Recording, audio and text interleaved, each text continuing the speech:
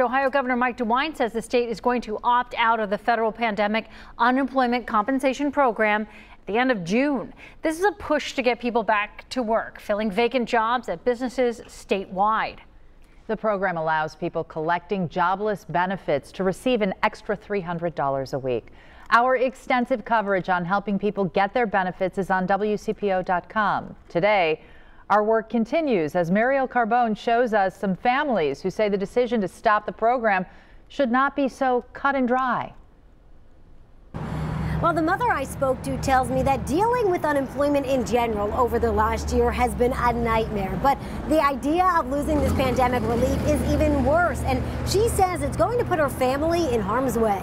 I'm very frustrated with the whole situation. For Mother Sarah Russell, the end of federal pandemic unemployment compensation in Ohio could mean life or death. They're putting me in the position to where I have to choose between protecting my daughter's life or being able to provide shelter and food to my children. Her daughter, 6-year-old Emily, has a rare gene mutation and kidney disease, meaning she is more susceptible to the virus.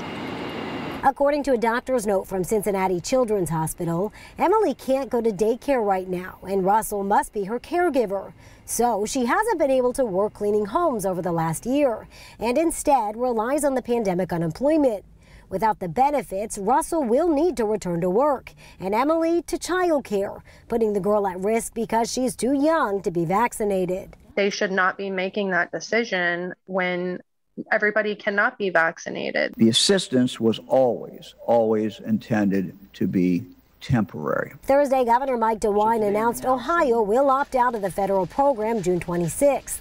That's 3 months earlier than when the program actually ends because that extra $300 a week in federal pandemic unemployment compensation is, in some cases, certainly discouraging people from going back. The extra $300 came in handy. Tim Proud also applied for the federal pandemic unemployment benefits. He hasn't been able to work at his job at Starbucks because of an underlying health condition.